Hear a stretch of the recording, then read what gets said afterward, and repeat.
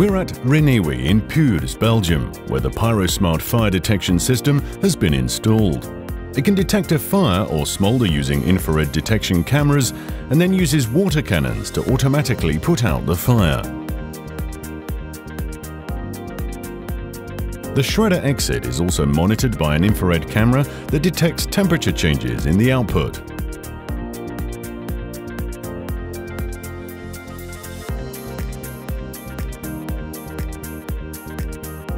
At this location, the hall has been equipped with 4 PYROsmart infrared cameras, each scanning a predetermined zone for temperature deviations.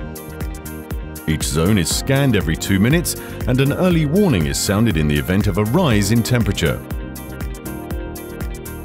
If the temperature continues to rise, the main alarm will be triggered, resulting in evacuation. Shortly after the evacuation, the fire monitor is automatically dispatched to the source of the fire. A large percentage of fires at waste processing plants are caused by smouldering.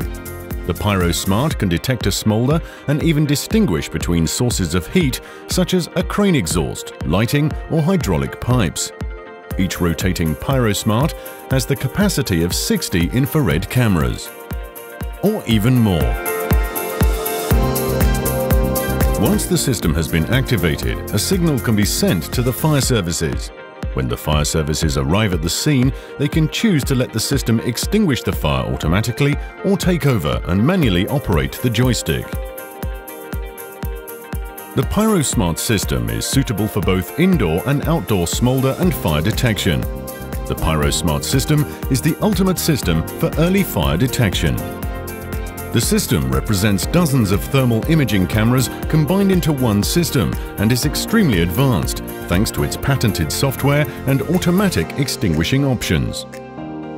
The software recognizes interfering heat sources such as vehicles on the work floor, and all images related to alarms are stored for subsequent analysis. Nu sinds een aantal weken is het systeem operationeel en kan ik eindelijk terug gerust slapen.